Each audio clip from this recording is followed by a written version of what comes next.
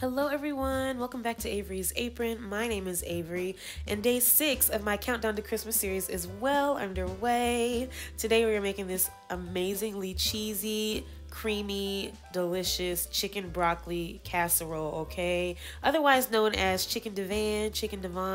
I don't know how you pronounce it. There's a lot of debate about how you pronounce it. Who really cares, okay? All we know is that it's delicious, and I'm excited to share the recipe. So here are all the ingredients that you're going to need for this recipe. All of my exact measurements are listed in the description box below, along with a couple recipe notes for you, and we are going to get right into it. Let's go.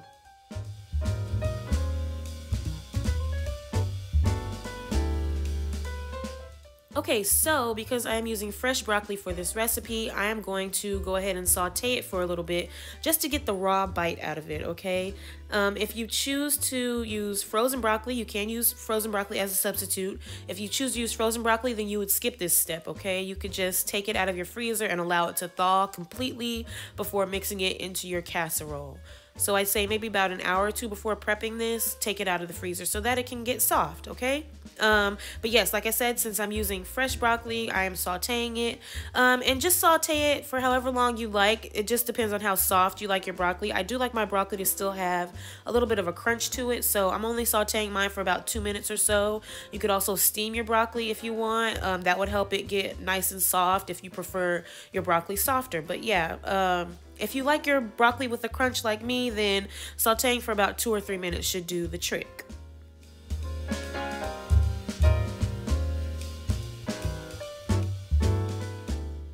Alright, now that my broccoli is finished, I've just put it on a plate to the side, and I'm going to start mixing up the cream sauce for my casserole, alright? So the base for this is just a can of cream of chicken soup, about a cup of mayonnaise, and about half a cup of heavy cream or milk, or half and half, whatever you've got. Today I'm using half and half, but you could totally just use milk, okay?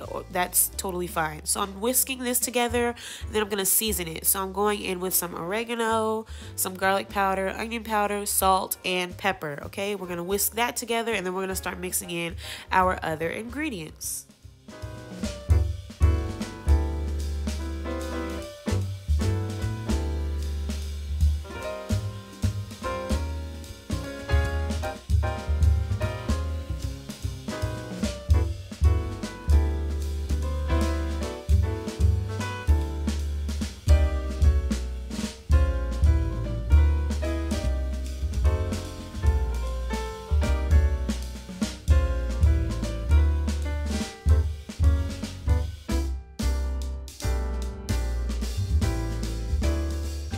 Alright, now that that is nicely mixed together, I am going in with my chicken, okay? This is just a couple cups of leftover chicken that I cubed up, alright? You can totally use a rotisserie chicken from your local grocery store, or if you got like some frozen chicken breasts in the freezer, you can thaw them and cube them up, saute them on the stove, and then add them to this. You don't want to add raw chicken to this recipe because the cook time in the oven is not long enough to cook the chicken all the way through, okay? You want to make sure that you are using pre-cooked chicken, okay?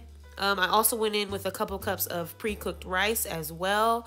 Now, in the traditional chicken Divan recipe, there is no rice, okay? It's just the chicken and the broccoli, the cream sauce, and the cheese. But I wanted to make this like a whole meal situation, so I went ahead and added rice to it, okay? But you could totally leave that out if you wanted to. You could just use the chicken and the broccoli. And I've seen people serve this over like a baked potato or something like that. That would be a great option as well, all right? I also forgot to mention earlier that if you do use frozen broccoli, be sure to get like a paper towel or something and pat the broccoli dry, okay? It will have a little bit of excess moisture from thawing it out, and you don't want to put that wet broccoli in your casserole. So be sure to kind of pat it dry a little bit before you mix it in. And at this point, I just went in with my cheeses. I'm using Gouda cheese and sharp cheddar for this. I prefer cheeses with a little bit more of a bite that are a little more sharp, which is why I'm using them. And then I also think they pair well with the broccoli, okay? But if you prefer milder cheeses, then by all means, you can use a milder cheese for this. Whatever your favorite cheeses are, use those, okay? I'm going in with a little more black pepper, a little cayenne for a kick, and then I'm also going to add in a little bit more of my half and half just to thin it out a little bit. And then we are going to go ahead and get this in our pan and get it ready for the oven.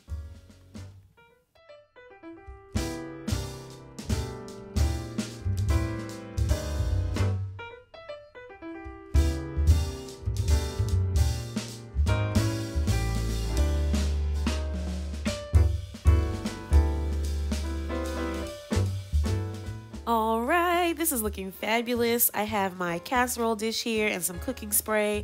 I'm just gonna spray it down and add my mixture to the pan. And this is gonna bake in a 350-degree oven for about 20 to 25 minutes, okay? Remember, all of our ingredients are already cooked, so we're really just trying to melt the cheese down and get it nice and gooey, okay? So yes, 20 to 25 minutes in a 350-degree oven, or until the top is nice and melty and brown and the edges are bubbling, okay? As you can see, I had quite a bit of mixture left over in my bowl over there, so I just poured it into an aluminum pan, and I wrapped that pan in plastic wrap, and then I wrapped that in foil, and I popped it in the freezer, okay? So this is totally a great make-ahead meal that you could freeze and just pull out and bake whenever you're ready, okay? I'd say don't keep it longer than like 6 to 8 weeks though in the freezer, okay? I don't know if it'll be safe after maybe actually only 6 weeks, all right? We'll just go with 6 weeks. But anyways, I've got my leftover cheese. I'm topping my casserole with that. I'm also going to sprinkle on a little more pepper and a little more cayenne just for presentation purposes, and then we're going to bake this.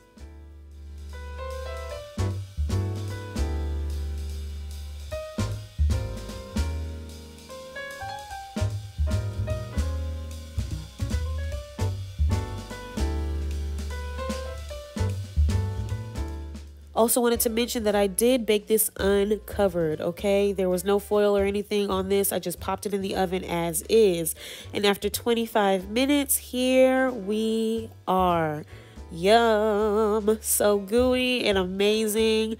Guys, this is so like decadent and just amazing. It's just so good, okay? I'm gonna top mine off with a little bit of red pepper flakes because you know I like things spicy, all right?